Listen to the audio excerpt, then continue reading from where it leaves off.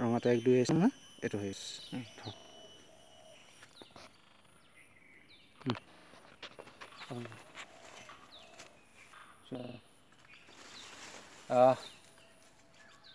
আমাৰ যিটো ৰিসাৰ্চ মতে শেহতীয়া ৰিসাৰ্চ মতে আমি প্ৰায় বিগত 1 বছৰ ধৰি 2019 জুনৰ পৰা আমি আৰম্ভ কৰিছিল এটা ৰিসাৰ্চ আৰু 2020 মে সম্পূৰ্ণ 1 বছৰৰ মূৰত আমাৰ যিটো গৱেষণাৰ যিটো এটা দীৰ্ঘদিনীয়া গৱেষণা আমি প্ৰায় 5 বছৰ আছিলে কিন্তু 1 বছৰ আমি এক্সিকিউশনছ কৰিছিলোঁ আমাৰ এই ৰিসাৰ্চ ফিল্ডত আৰু সেই এক্সিকিউশনৰ বিনিময়ত আমি 2020 23-24 মাৰ্চত আমি এই ইয়াত ইনজেকশ্যনছ কৰিছিলোঁ আমি ইনকুলেশ্যনছ কৰিছিলোঁ আমাৰ ফালৰ পৰা তো আমি ইনকুলেশ্যন কৰোঁতে আমাৰ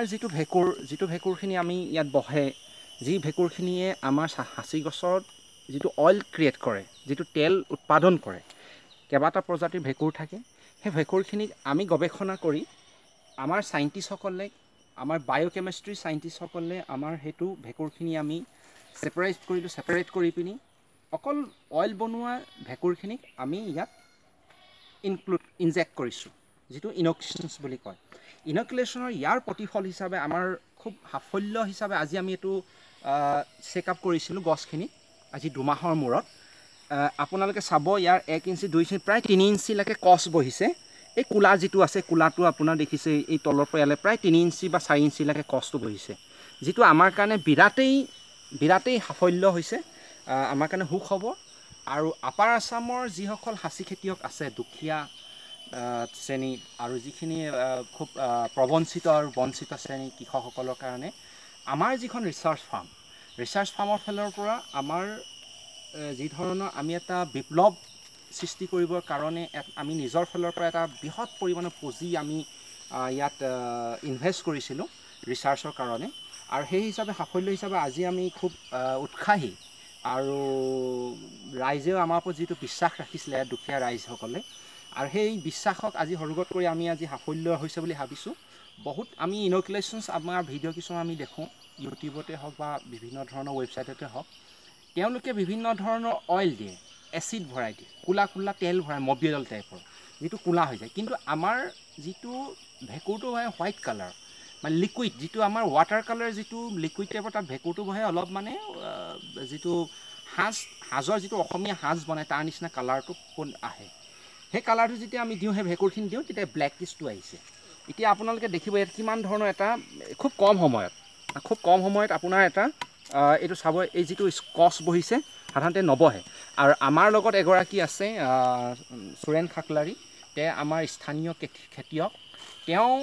প্ৰায় 30 বছৰ ধৰি পিনি তেওঁ ঘৰতো প্ৰায় 40-50 জোপা গছ আছে তেওঁ নিজে ইনকুলেশ্যনছ কৰিছে তেওঁৰ অভিজ্ঞতাৰে আপোনালোকৰ আগত ক'ব যে সুৰেন কাইদেউ আপোনালোকৰ মতে আপোনালোকে যেতিয়া কাটিং কৰে গছবোৰ আপোনালোকৰ গছত কিছুমান দুজনক কনচেপ্ট কভাৰ কৰিব দেই যে যিমানখিনি গছ কাটিং কৰে মানে ইয়াত সাধাৰণতে মানে কি ইনকুলেশ্যন আমি প্ৰথমবাৰলৈ কৈছে ইণ্টাৰ নৰ্থ ইষ্টত যেতিয়া আপোনাৰ কাটিং কৰিব ইয়াত মানে ঘাপ দিব মানে মালটো বহিবৰ কাৰণে সেই হিচাপে আপোনালোকৰ মতে এইটো কেনেকুৱা ধৰণৰ সাফল্য হৈছে এইটো বহুতখিনি হৈছে কাৰণ ঘাপ দিলে 2 মাহত মানে এনেধৰণে নহয় আৰু যেনেধৰণে গছ থাকে তেনেকৈ অকণ বগা অকণমান দেখুৱাই আৰু কিন্তু 2 মাহত এনেকুৱা নহয় 2 মাহত নালাগে এতিয়া 2 বছৰতো মানে এনেকুৱা ইমানটো স্কচ নহয় মানে এখেতৰ মতে 2 বছৰতো যদি আজি ঘাপ মাৰে বা অকল যদি ডিলিং কৰে তেতিয়াও ধৰণে এনেকুৱা ধৰণৰ কোলা কছটো নবহে তো আপোনাৰ মতে আপুনি যিহেতু সুৰেন খাকলাৰী আপুনি আমাৰ এই তিয়কঘাটৰ নিবাসী হাবিগাঁৱৰ নিবাসী তো আপোনালোকৰ ইয়াত প্ৰায় আমি দেখিছোঁ প্ৰত্যেক ঘৰৰে মানে 40-50-100 জোপাকৈ আছে প্ৰায় লাখ গছ আছে তো আপোনালোকক মই নিজে দেখিছোঁ আজি 1 বছৰ ধৰি তো আপোনালোক বিভিন্ন ধৰণৰ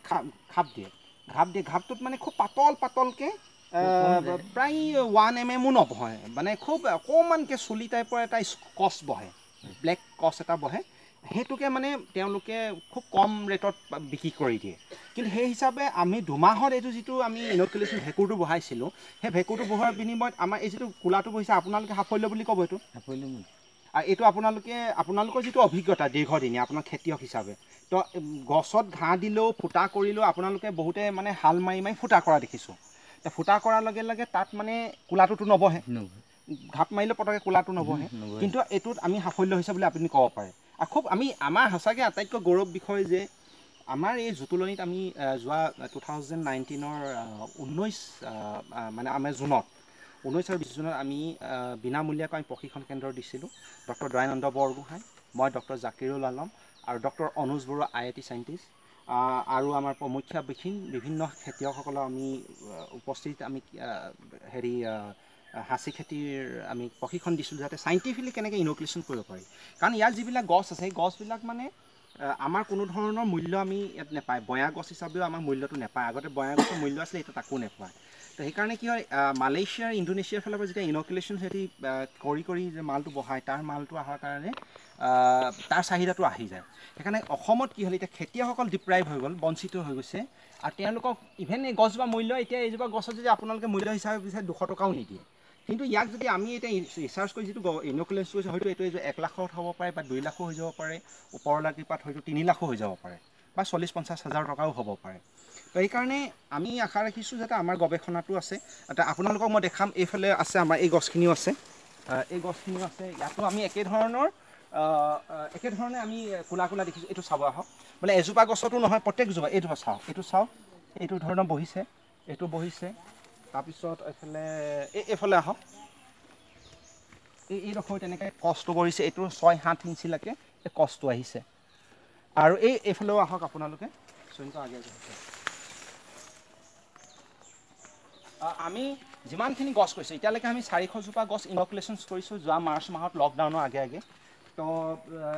সেই সময়ত কৰাৰ লগে 2 মাহত আজি আমি দেখিছোঁ আমাৰ ৰিজাল্টটো এইখিনি দিছে। প্ৰায় 2 ইঞ্চিকৈ আমাৰ কষ্টটো বহিছে। ইয়াত চাব, এইফালে চাব তলত। প্ৰতিটো গাঁততেই প্ৰতিটো হ'ল য'ত ইনজেকশ্যন কৰিছোঁ আমি, এইফালে আহক, প্ৰতিটো য'ত ইনজেকশ্যন কৰিছোঁ, প্ৰতিটো ইনজেকশ্যন কৰা জেগাতে আমাৰ এনেকৈ কোলা বহিছে। আৰু ইয়াতো বহিছে। ইয়াত মই আপোনালোকৰ আগত দেখাম, নিজে মাৰি পিনি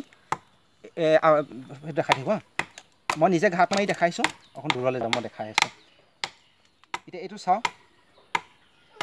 এইটো মানে আমাৰ কোলা বহিছে। আৰু এইটো বস্তু, এইডোখৰ লগত এইটো বস্তু আমাৰ এইটো আহিছে, এইটোৰ লগত এইটো আমাৰ হেৰিটো আহিছে।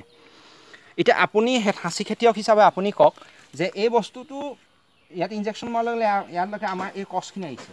কিন্তু আমি যদি ঘাপ দিয়াৰ লগে লগে এনেকৈ আহিবনে বাৰু? তেনেকুৱাকৈ নাহিব। তো সেই হিচাপে আমি বহুতখিনি সাফল্য হৈছে বুলিয়ে ভাবিব পাৰে আপোনালোকে। তো আমাৰ যিসকল লোকেল খেতিয়কসকল আছে, আপুনি এইটো ধৰি দিয়ক, তেখেতক আপুনি লৈ আহক। এতিয়া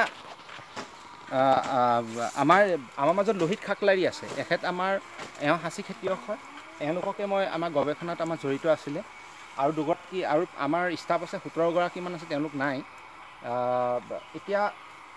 আমাৰ প্ৰায় এওঁলোকে আমাক ইনজেকশ্যন ক্ষেত্ৰত আমাৰ সহায় কৰিছিলে। এতিয়া আপোনালোকৰ মতে আপোনালোকে কি বুলি ক'ব পাৰে? এইটো যি ধৰণে আমি 2 মাহত যে মাৰিছোঁ, 2 মাহত দিয়াৰ পিছত এই ধৰণৰ আপোনাৰ অভিজ্ঞতাই কি কয়?